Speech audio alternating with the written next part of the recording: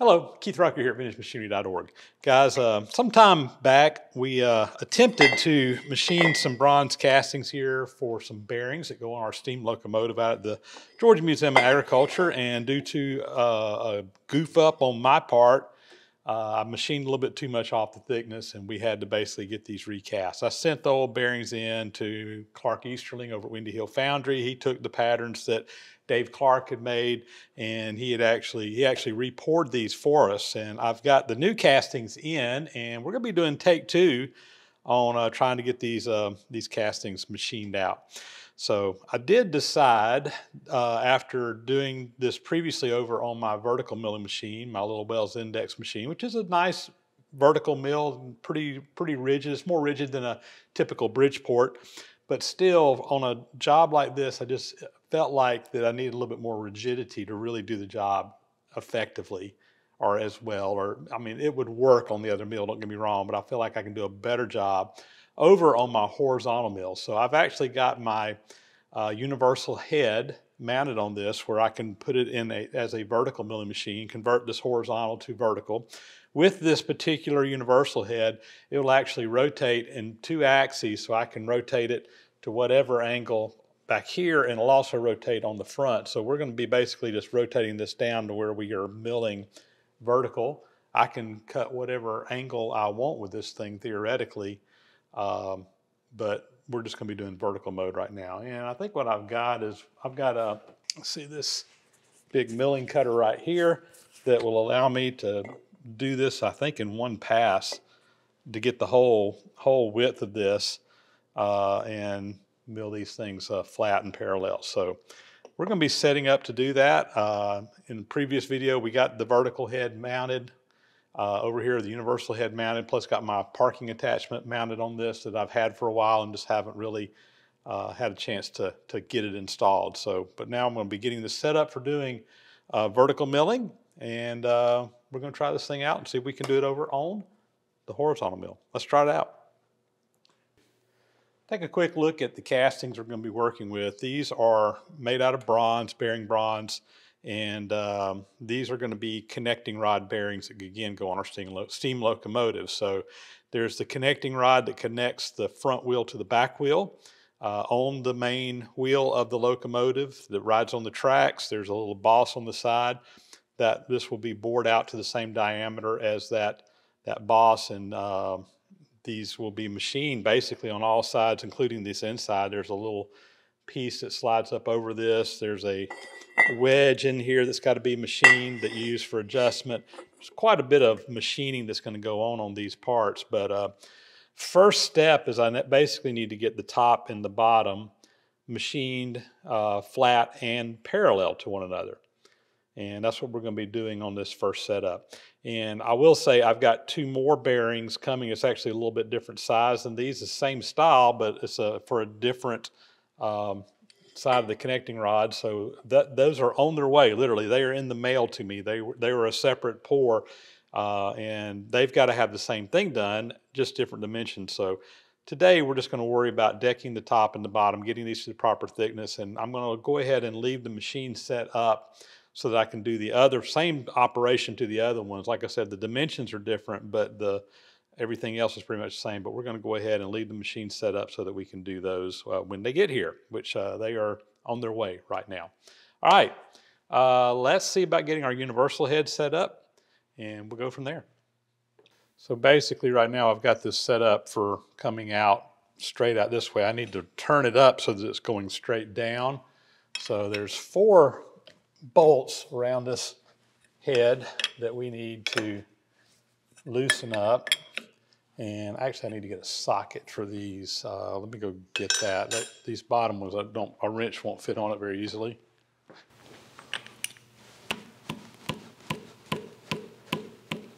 There we go.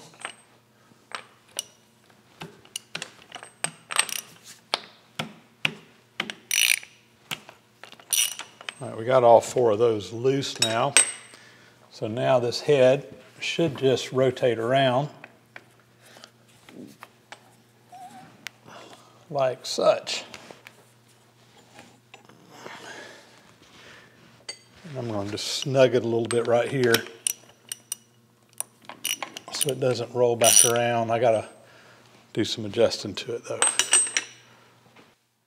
Up here on the very top, as well as over here on the sides, there's a mark. Actually, it's right here on the back side, and I'm about 3.5 degrees off.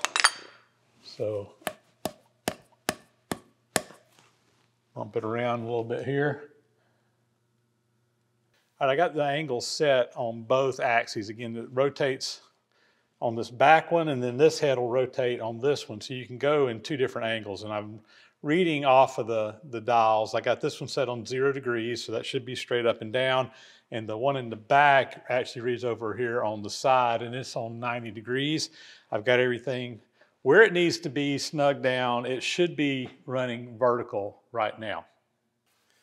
And our next step is we want to put our milling head in here. This is a 40 taper spindle on this particular one. So I've got, again, a milling head mounted on a 40 taper tool holder here. And I'm going to put that in place. There's a drawbar that drops in from the top that we'll use to screw down into this and hopefully hold it all in place. All right. Run this down in there a little ways, make sure it's fully engaged. And then we got the nut up underneath the bottom, that will draw it up tight. And there we go. All right, first thing I want to do is start working on getting my parts clamped down to the table. Now what I'm going to do is I'm going to actually put some blocks on here to kind of serve as stops that these will run up against, and that way they can't slide forward or backwards. So I've just gone, and this is a piece of 1/4 inch thick material. I've got some T-slots up underneath it, or T-nuts up underneath it here. And I'm going to put one on the front and one on the back here. I've got a third one in the middle, but we're actually going to be using that one to clamp with, as you'll see here in a minute.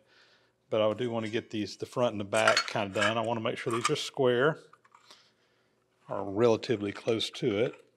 So we'll go ahead and kind of get these snug down. Let's see, where's my wrench at?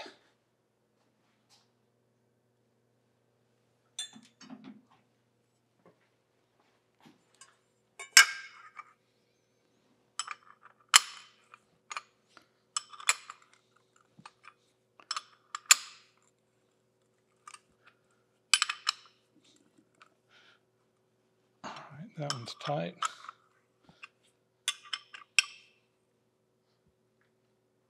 And that one's tight. So I'll put a casting on the front side of this, and we're gonna put them both down together like such. Now what I need to do is put a piece in there to clamp down on. So I've just got a clamping piece. We're going to drop it down in there, and that's going to go in the center hole, and that'll clamp it down. Yep, I got that piece just bridging across both of those in there, and these are up against that on either side. I'll finish tightening it up once I just got it snug right now. We're going to do the same thing on the front. We're going to put pieces on there and clamp it down in the middle. Now I'm going to take a toe clamp, and we'll clamp this in here in the middle. All right, clamping this one down.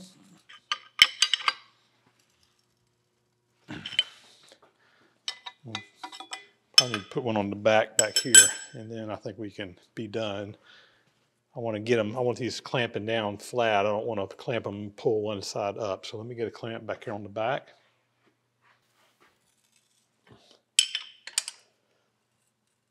All right, got that one tight. Go back to the center one here. Make sure it's good and tight.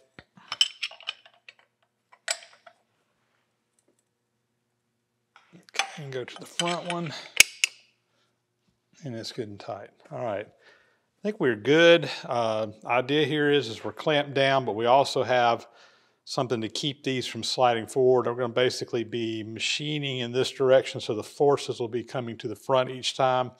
I could theoretically mill back and forth. I'm going to probably just do it in one direction just to kind of keep things simple. And I think we're ready to go. Let's see if we can make a pass here and start cleaning up these sides. All right, I got my parts clamped down here. I got them raised up, not quite to where we're cutting, I don't think yet. And I got my table, it's not, maybe not all the way to the back, but it's pretty far back in there. And you can see we need to bring the cutter out. Fortunately, this head will come out. What I need to do is take this bolt right here off, this nut off rather.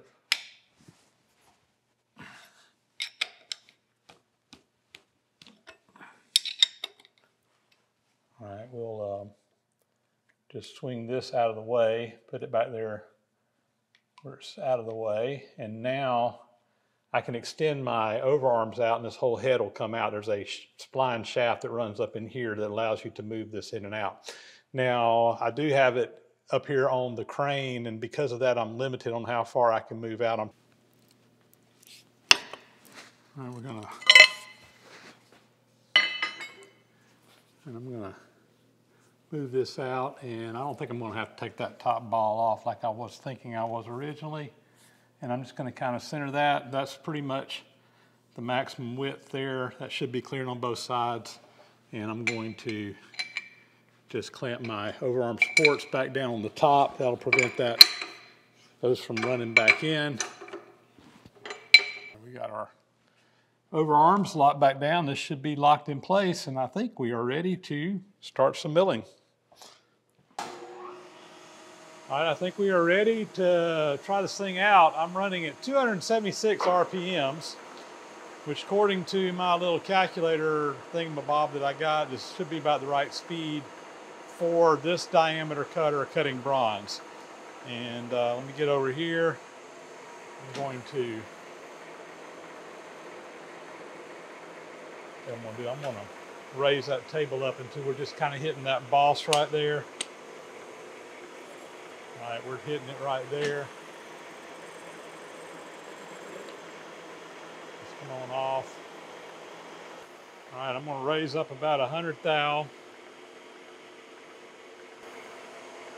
And we're gonna let this thing feed back across. Right now I'm 2 5/8 inches per minute. I'm going to speed that up a little bit. Now we're on 3 3/8 inches per minute feed rate.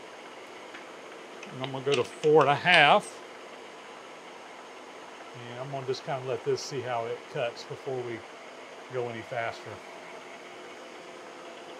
I'm going to just kind of wrap it on over till we get to this boss. All right. Sounds like I've got one tooth cutting a little bit heavier than the others. We'll see what kind of finish we get on that. It's cutting it like butter though.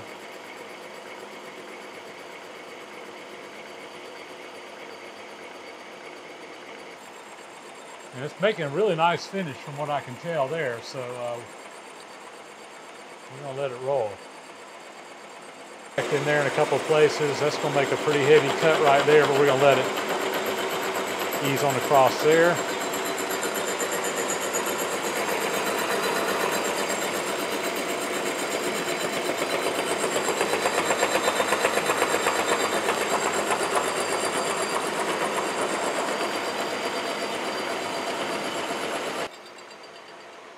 All right, we're going to wrap it back across this, go back to the other side, make another pass.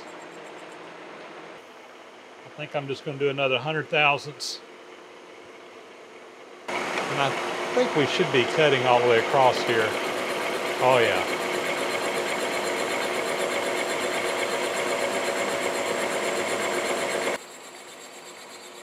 So it looks like my cutter's not quite wide enough to clean up to both edges, but we're going to be machining those outside edges off anyway.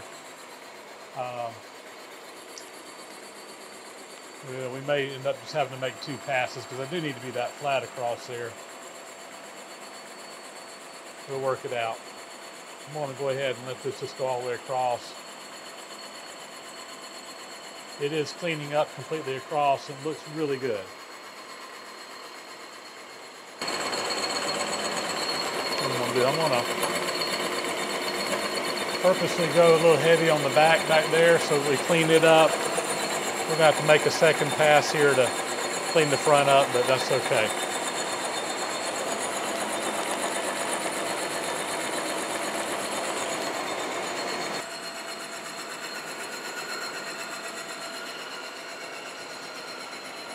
All right, I got the first side finished milling here. I did actually go back and do some measuring and took another 100 thousandths off the thickness. And I've still got about 200 thousandths, a little less than 200 thousandths, roughly the same amount we took off of this side to take off the other side. So now we need to basically take all this stuff off, flip the parts over, and machine these to the correct thickness, which is 2 3/4 inches.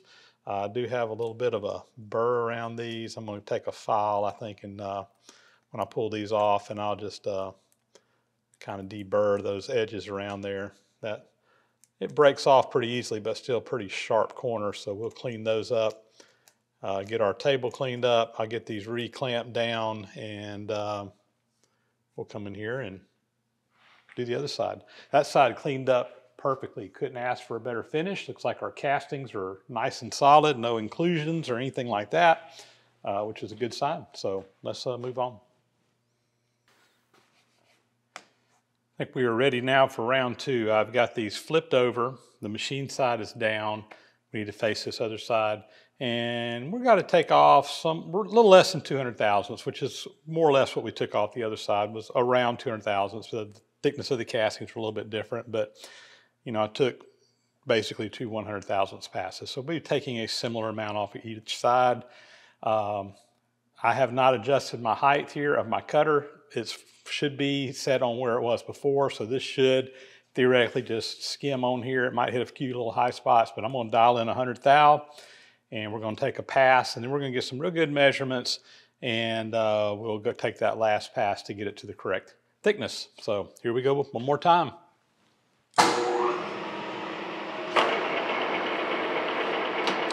And away we go.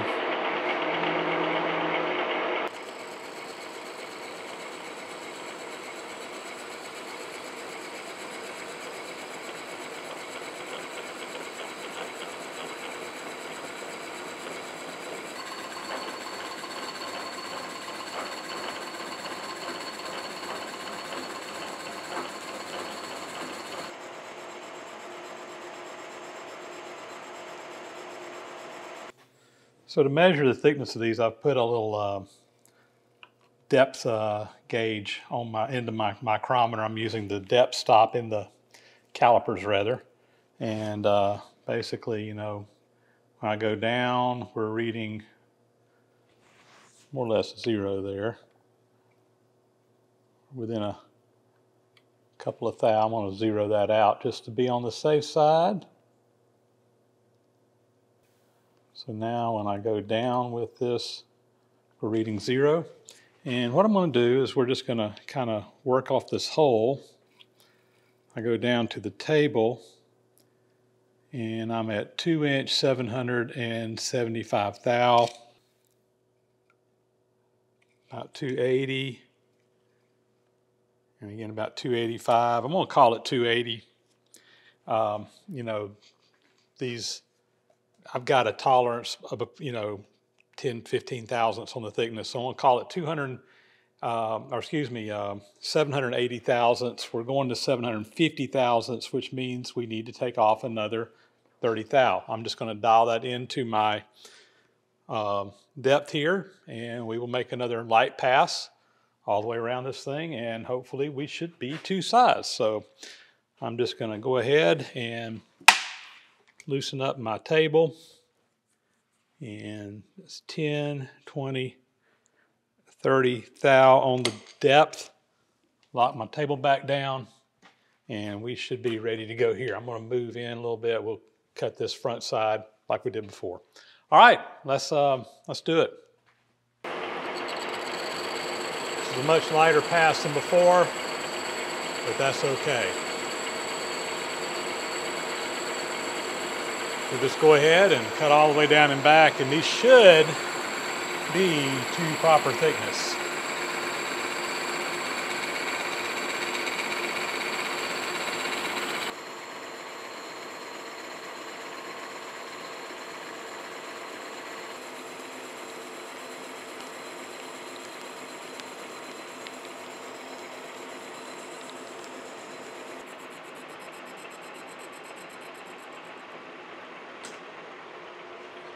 I'm going to bring the table toward me just a little bit, and we'll come back across and clean that back side off right there where the cutter wasn't just quite wide enough to reach all the way across. And these should be the proper size.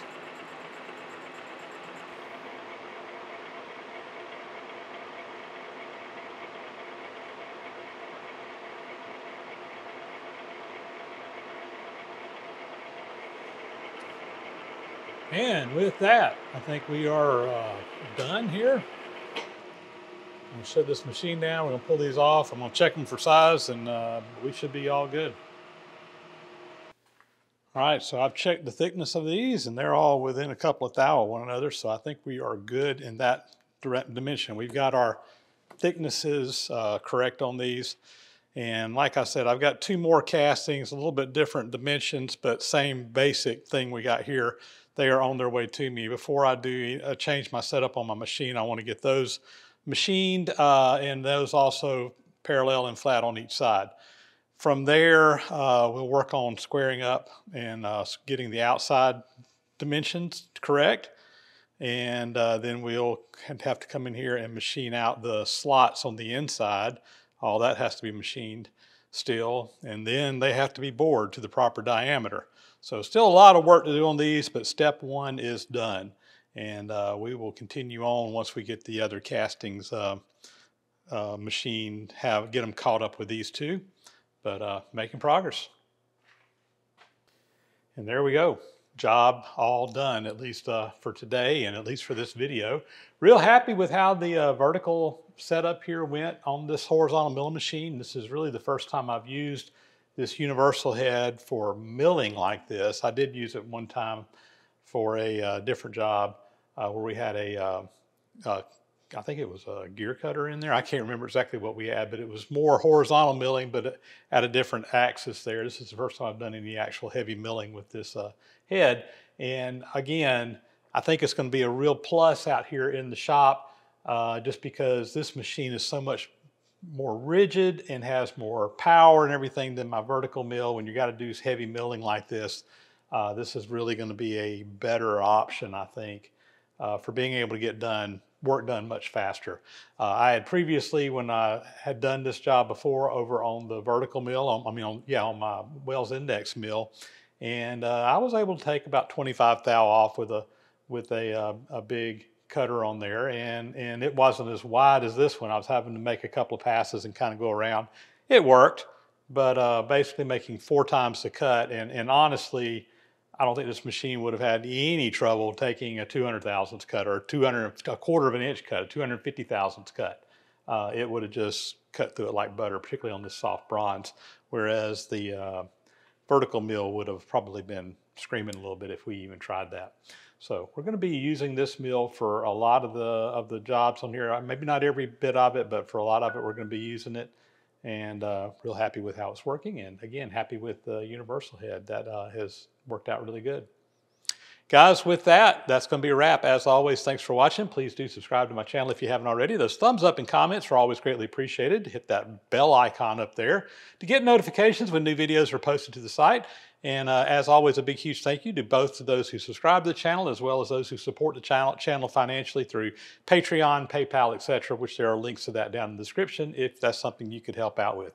Really makes it possible for me to take the time to shoot the videos and edit the videos, because that does add about twice as long to every job whenever the camera's running in here with all the extra things that have to go on. So with that, guys, we're going to sign off. We'll catch you on the next video. Again, thanks for watching.